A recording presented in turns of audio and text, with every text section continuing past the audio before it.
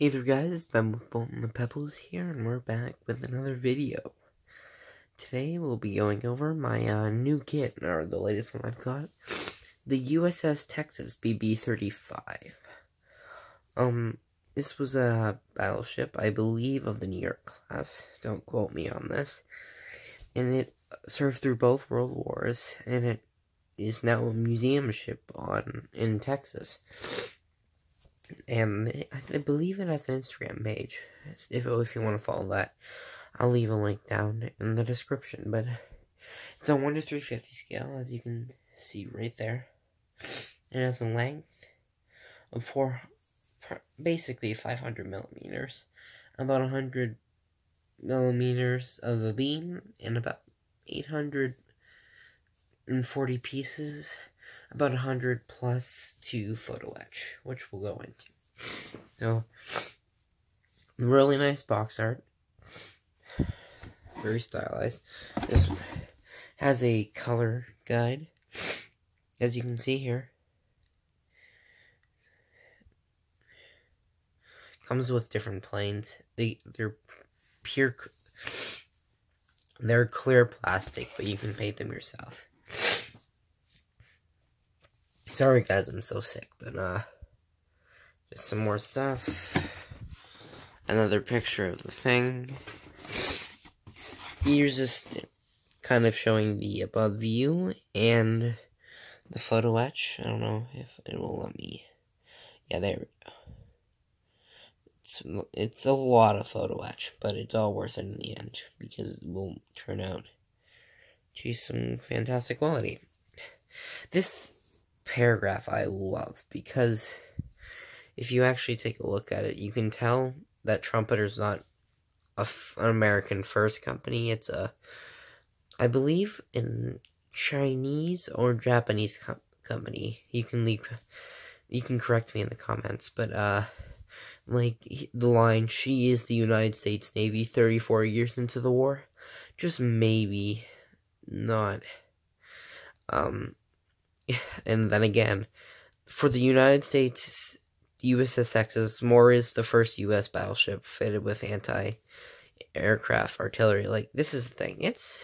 I'm not gonna mock, because, I mean, if I try to translate my English into that, it'd be a bit of a thing. But this is just kind of a warning thing. There we go. We'll take a look at the instructions, because it's a pretty hefty instructions. Comes with a painting guide, and then a paint chart. I'm not quite sure what brand I'm going to use for paints. I'd like to use Tamiya, but if you take a look under Tamiya, they don't have a deck blue or like a navy blue, or maybe they do, but it wasn't included in the things, so we'll figure it out later. But yeah, that's the thing. Just kind of gives you a run-through of all the different deck parts. And yeah, you got to see my nice Star Wars pajamas I'm wearing, because I'm very bad at using my phone as a camera. Is why I'm... Okay, so it starts out with you prop up the hull with stabilizers. Then you put the deck on. This is one of those, usually I would build ships in the order they tell me to, but when you see the amount of photo etch, which, I mean, this alone, you have to build it out of order. But here's the propellers, and even though the amount of detail, and I'm going to pull out one side of the hull just for, I know I'm going to show the parts eventually, but since you can see the detail on this thing, the amount of detail they've put in, I'm going to zoom in just a bit, because,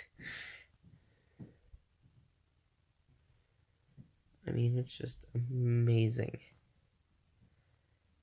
how much detail you can get in one piece. And it's amazing the amount of detail, even without the photo etch. But yeah, here's some different designs, some stairs, different things. You got some guns, some I'm gonna assume this right here. This is a radar. Those are obviously, I believe, the 5-inch guns, but feel free to correct me, and this is anti-aircraft capability guns. So yeah, and this is a lot of what I need to get, and I mean to get it, but I haven't gotten it yet, is a pin vise, because it helps drill holes and everything. I need a new knife blade. I need a lot of stuff. I have a GoFundMe for this project, and I'll link it in the description below. So, you don't have to donate any money, but if you'd like me to do a series with this ship and, everything, I'll continue to do that. The money doesn't have anything to do with me continuing this. I'll do this anyways. If you want me to do updates on how the building's going, I'll do that, but also, yeah, feel free to donate some money to the thing, so I can get an airbrush machine, so this can be done properly, and the aftermarket kit, which gives me wooden decking and all the other fun stuff. So here's just some more building. Anyways, shameless self-promotion aside, this is gonna be a long video, which is fine by me. Here's just some more bridge stuff. You should see near the end, there's this part where you're putting on 18 billion parts, and it's amazing. So here's just some more.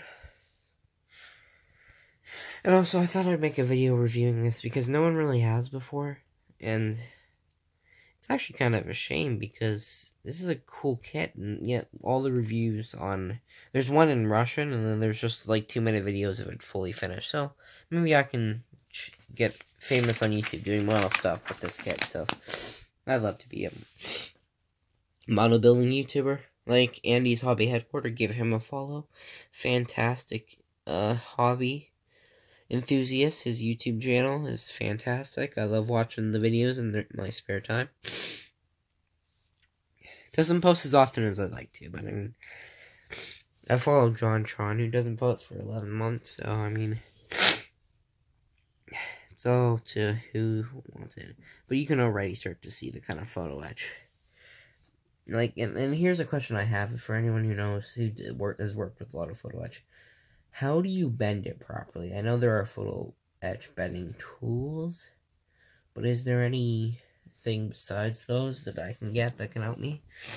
Again, you guys can help me in the comments, or I may just ask the Model Builders Reddit, so that I can... Yeah, here's some more photo etch. More photo etch. A fight to the tower. And then that's just putting that on.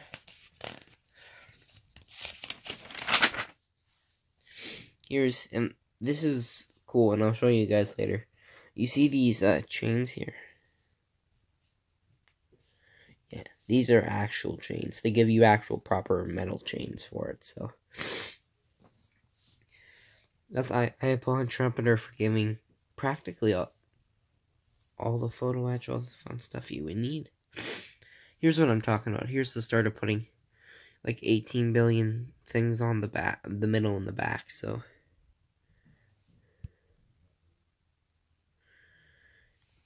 And then you have some stuff there, and then you have a bunch of the 5-inch guns, I believe. What I'll probably do is at the start of this video, do a bit of a history lesson about the Texas, because she's a ship with a lot of history, and it feels just not right to not give you guys enough information. But this is the step I'm talking about, with the grand total of like 100,000 different things and being put on the back. So this isn't going to be my usual crack it out in about a week, get it done. This is I'm going to say a good month project. Knowing me, I'll get it done in a day and like ruin it all, but I mean, suppose it should be. Okay. Here's some more stuff. Putting more guns on.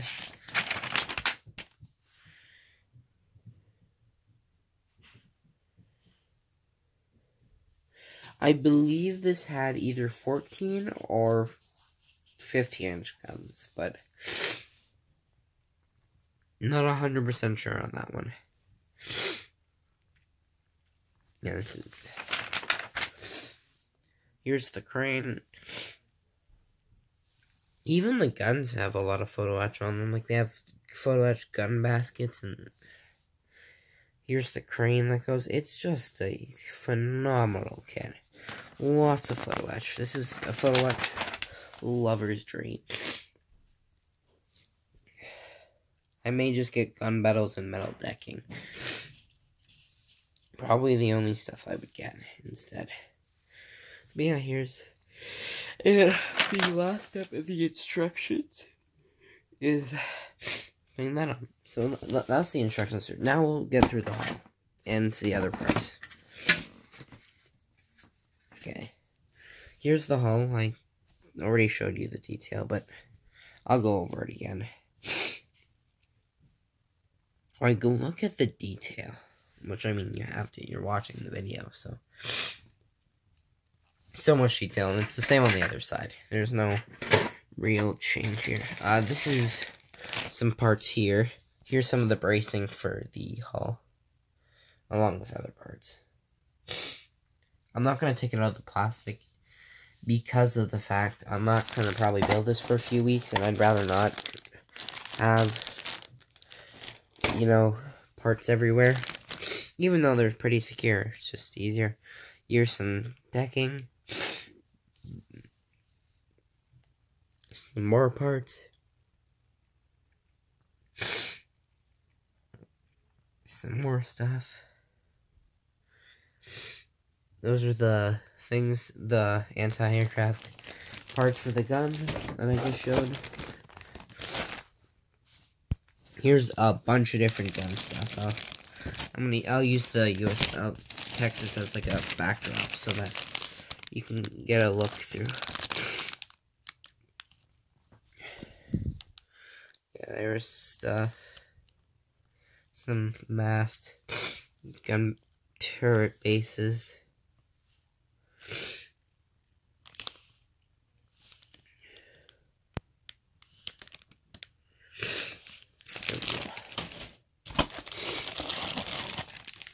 Here's some more pieces. It has like 20,000 sprues when it's all said and done. But, I mean, that's because you need a lot of parts to make a quality model like Trumpeter is provided. The last Trumpeter model I had, I got frustrated with and never really finished. And when I went to go rebuild it another day, I couldn't find it. So, yeah. Here's the gun turrets. Let's see if I can stretch the plastic. Yeah, there we go. Those are the gun turrets. Here's a bunch of fun stuff. Turrets, other small parts, whatever you need. Life rafts. I may have to get an aftermarket type because I'm not a big fan of how the life rafts look. Here's the barrels. They're actually drilled out, which you can see there. But I'm very tempted to go metal just because there is something to say about the metal gun barrels that just can't be replicated with. Here's just another sprue of turrets, so we don't need to see that. Here is the big base, and then on the opposite side, it has a few of the pieces for the control towers, bases. Yeah, so that's that. You have the decking, which has incredible detail. It actually shows the lines on this, other than the Tamiya kit, what I think I've built before. Yeah, like my Missouri does. It has deck detail, but not quite as noticeable as this. Yeah, so that's the back, and then here's the back part, which has where all the stuff goes on. So much detail, and that's all you can really ask for as a model builder is for detail. Here's more just deck, like parts of the deck. Here is the, I think it's OSU fighters. People who know more about planes will be able to tell me what planes they are. I think it says on the color guide. maybe not, but actually, yes, it does. I know where it shows me, and it's on the instructions. Yes, it's the OS2U1 fighters.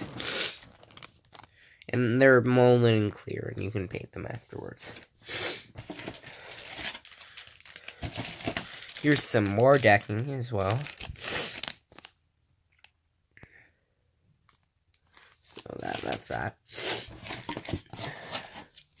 Here's the decals, which are a lot harder to see than you think they would be. And here's where the joy of the kit. Comes with about 4 sprues when all said and done of just photo etch. So here's different railings, all sorts of stuff. That's just one side. That's a small sheet. And on the opposite side, you have the plane launcher. You have some radar, some engine grills. Not engine grills, boiler grills.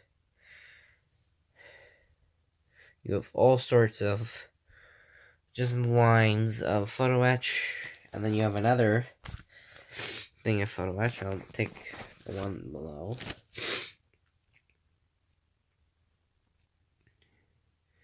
Yeah, no, that's the more photo etch, more radars, more everything.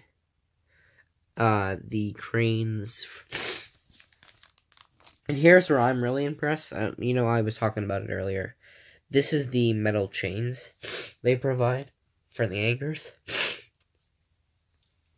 So I'm very impressed with Tamiya that they provided that. If I'm gonna guess, those are the gun shield turrets. If I can count, 2, 4, 6. Yeah, that's a few of the gun turret shields, I think, for the some of the anti-aircraft and normal batteries. But yeah, that's when it all is said and done. The end of the review part, or, well, I'll probably do a quick snippet where I compare the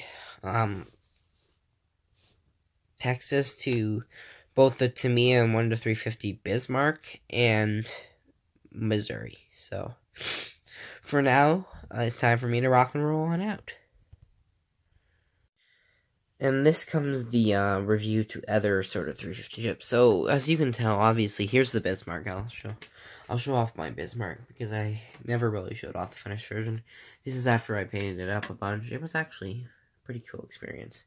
Looks pretty good. But here's how the Texas compares. I mean, obviously, it was never going to be as big, because it's a ship built way before Bismarck. Bismarck, I think, was built late 30s. This was built early 1910s, so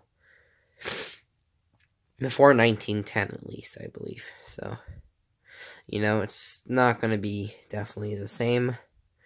So that's just the kind of width, and we'll do from the back here. I'll try to keep the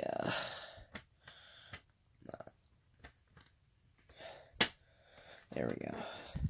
I'll just try to show you the width.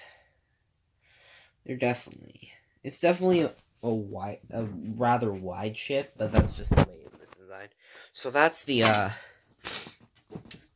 Bismarck, and we'll just keep showing you, and then we'll go to what in about 30 years time what would be designed, and then eventually even later on would be designed in the USS Missouri, 1991. So, as I'll show again, just the length difference.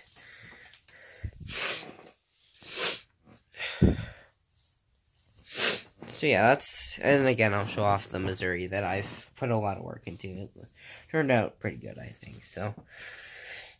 Yeah. But yeah, way wider. You can certainly tell that Missouri was built as a fast battleship because of its sleek, slender design, instead of like with the Texas here, where it's just wide. Like, it's a pretty wide ship, so. And obviously, this isn't quite comparable, since this version of the Missouri is from 1991, so you can tell from, like, the different stuff on it that it's definitely a more advanced ship, but that's just wanted a sense of comparison. But yeah, that's the end for the comparison portion. After this, I'll do a quick history on the Texas, so I'll be back. Okay, so this is the historic part. Also, this is the advantage of having two monitors set up, so I can show you photos of the Texas while I read some history. So this is from the Texas park where the Texas is located. Battleship Texas is the last remaining battleship that participated in both World War I and II. Over her service life, the Navy repeatedly outfitted the ship with cutting-edge technology. Fate spared Battleship Texas as she fought in 2 wars. Now she is fighting against survival against age and rust. The U.S. Navy commissioned USS Texas on March 12, 1914. She was the most powerful weapon in the world, a complex production of industrial nation emerging as a force in global events. In 1916, the USS Texas became the first U.S. battleship to mount anti-aircraft guns. She was also the first to control gunfire with directors and range keepers. These early computers increased firing accuracy. In World War I, the USS Texas joined the 6th Battalion Squadron of the British Grand Fleet early in 1918. Her duties included laying a North Sea mine barrage, responding to German high-sea fleets maneuvers, and helping prevent enemy naval forces from cutting Allied supply lines. Late in 1918, she escorted the German fleet to surrender Anchorage. We'll skip... yeah, we'll do the retooled ship. In 1925, the Navy opted to modernize USS Texas instead of scrappier. This meant converting the ship to run on fuel instead of coal. Tripod masts and single stacks replaced the ship's cage masts and 2 smokestacks. Torpedo blisters add another layer of protection to the ship's waterline. The USS Texas received one of the first radars in the U.S. Navy in 1939, with new anti-aircraft guns, fire control, and communication equipment. The ship remained an aging but powerful asset in the U.S. Navy fleet. Yeah, and we'll show you World War II. That's a terrible, there we go. That's it in World War II, and we'll stay on that for now. Okay. The USS Texas became the flagship of the U.S. Atlantic Fleet before World War II. She had a close call in 1941 while on neutrality patrol. German submarine U-203 had the ship in its sight and asked permission to fire. Adolf Hitler eventually denied permission to engage the ship or any U.S. ship. Fate spared the battleship again when Japanese forces bombed Pearl Harbor on December 7, 1941. She was safe in Maine. The United States entered World War II soon after. Sure is lucky. Way luckier than I ever am. During the war, the USS Texas fired on Nazi defenses on Normandy on D-Day, June 6, 1944. Shortly afterward, the German coastal defense artillery near Cherbourg hit the ship twice. The first shell exploded, injuring 12 and killing 1. This was the only combat fatality ever aboard USS Texas. The second shell hit the ship but did not explode. The Navy deactivated this lucky shell and returned it to the ship as a good luck charm. After repairs, the battleship shelled Nazi positions in southern France before transferring to the Pacific. There she let gunfire support and anti-aircraft fire to the landing on Iwo Jima. And that's just kind of a history. So yeah, that's just the gist. There is an Instagram account. Hold on, USS Texas.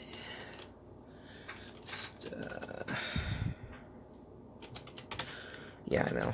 Low budget. Yes, I knew there was. It's called Battleship Texas. I genuinely suggest you give it a follow. Because, I mean, it actually posts stuff of the ship, and they do all sorts of fun things. Like, let's see the story today. Never mind. Come on. Well, this is where I have to quickly do all the fun stuff. Yeah.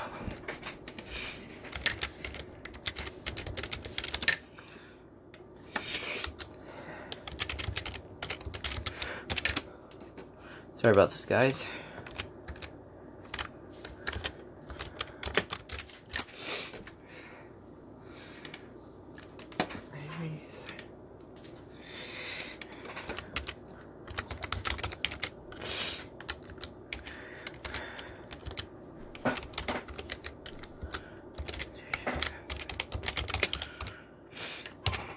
This is going fantastic, man. Sorry for the black screen, man. I probably won't cut it because I won't be able to because I'm working off my phone. So, let me believe capital B.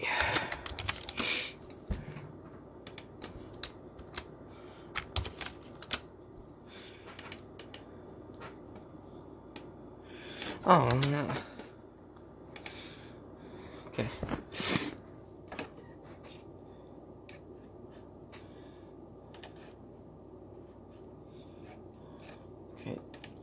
So, here's, I'll change it this way for a moment.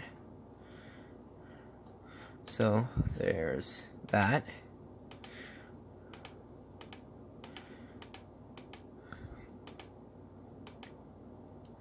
Yeah, and that's the gist of, and here's the,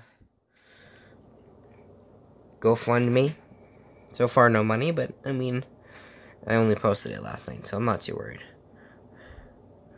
I recommend you guys take a look at it. You don't have to, you know, do anything for it, but I'm just, you know, suggesting if you can, donate.